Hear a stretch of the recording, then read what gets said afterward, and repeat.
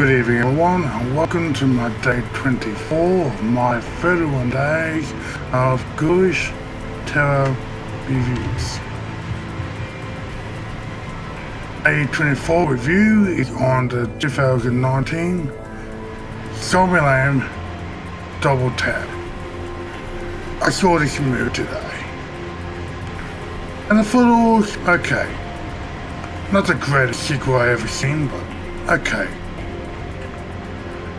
Run the game directed by Reverend Wichita, writers Dave Cohan, Richard Reeves, and Paul Rennick. Of course, entire cast return from the first movie with some additional characters. I'll speak about them soon. Plot of the film is Columbus, Tallahassee, Wichita, a little rock, moved to the American heartland as they face off against evolved zombies, fall survivors, and growing pains of the snarky makeshift family.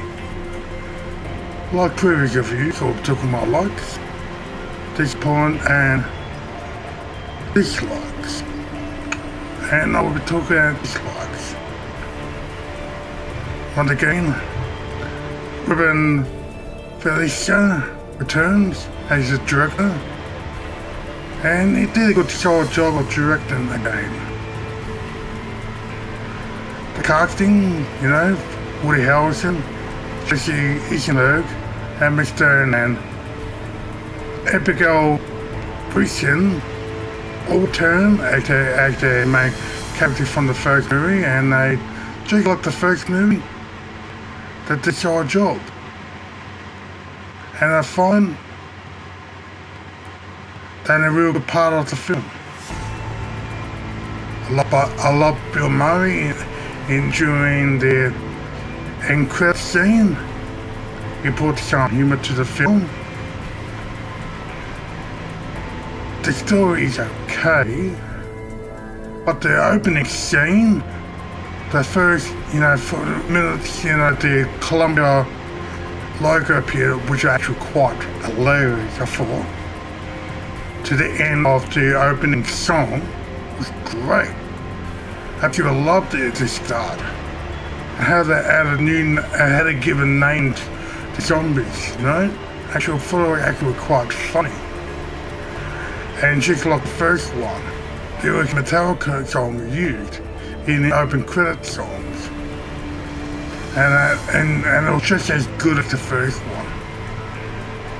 We see zombies getting killed by from the main cast members, Tallahassee, Columbus, Wichita, and Little Rock, all getting in with the kills, which was quite good. Nice zombie kills, just like the first one. One head gets flattened, which I thought quite cool, and just see zombies get killed by a whip thrower. I thought it was pretty cool as well. Now, with a part of the film, this could probably become a more rant than anything, which is the disappointment of this film. I was so disappointed with the 2019 Zombieland double tap. This movie could have had so much promise. I mean, the guys from the original movie returned to direct and rewrite the script. The only thing they actually thought was actually good of the film was, from the returning cast members. The story was absolutely what made this movie lack. I like the good humour the original one had. The story was just so lacking.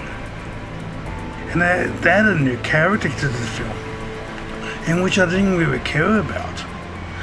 The only new character actually I thought, or should the story okay, was Nevada, I pronounce her name, played by Rosie Dawson. She did a good job. And, you know, two characters appear and they just disappear, you know, the second they appear, which are Luke Wilson and Thomas the Middleditch. You know, they appear in the middle of the movie, and we see them in the trailer,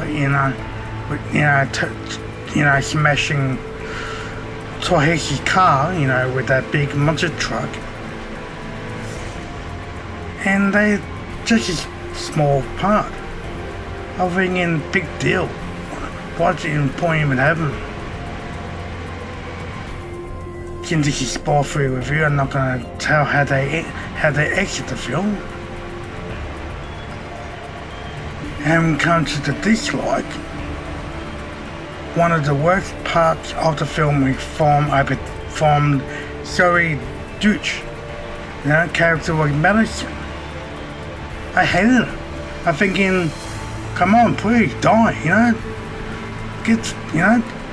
turn into a zombie or something, you know.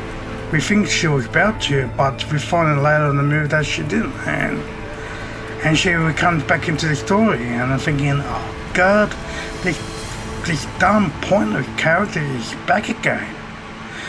I mean, she's a typical dumb bimbo, and, you know, typical dumb blonde who's just so stupid. Oh, she was just so annoying. The worst part of the film. And I thought this movie ended like the first one did. You know, like to attract zombies, and the zombies run into a particular location. And the zombies just die in their stupid way. And for me, I don't like running zombies. Be stupid. To take the feel away from how a zombie movie should be. When it comes to my verdict of the film, the directing is good. The script is passable. The returning actors are good in their role. You know, good zombie kills. I really love the opening of the film. How they're giving zombies names and stuff. Actually feel quite funny. And the opening music actually fit in the movie so well, like they did in the first movie. And when it comes to disappointment, again, the characters, they were just there for the sake of being there. And the story was lacking as well. The dislike was, you know, that dumb dimbo and the way they ended and the large act. And I just don't like how they had another character with a list of things like Columbus did in the first movie. He had like a lot of commandments, not rules, and they're so similar to the Columbus rules. It was just, nah, so dumb. So, this movie is just so disappointing. I can't give this Zombieland Double Tap a 7 out of 10. Thank you for checking my day 24 on my 31 days of Ghoulies Terror reviews. If you like what you see, give me a like. And if you've seen Zombieland Double Tap yet, I'd like to hear your thoughts. And if you're new to my channel, great. Join the family and subscribe to my channel.